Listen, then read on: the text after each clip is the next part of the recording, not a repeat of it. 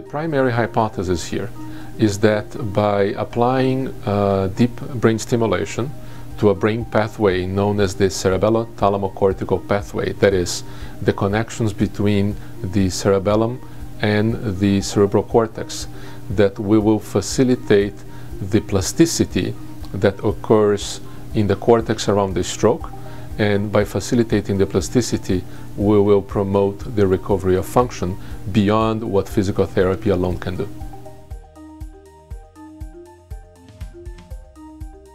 There are more than 5 million stroke survivors in the United States today, United States alone. More than half of these 5 million people live with hemiparesis on one side of the body, and all we can do to help them now is physical therapy.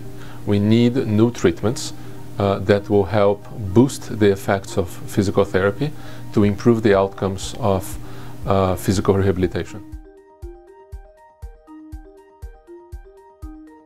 When we do deep brain stimulation for a movement disorder, what we're trying to do is to make a symptom like tremor go away. So you can think of it as treating what one could consider in neurology to be a positive symptom, meaning a symptom that is overlaid on top of the normal function like tremor. And the goal of neuromodulation is to suppress that symptom, is to suppress the tremor, suppress the rigidity. When we're doing this now for the first time in stroke, the goal of deep brain stimulation is to help recover a function that has been lost, that is the motor function on the paretic side of the body. I think that the primary interest here is really the opportunity.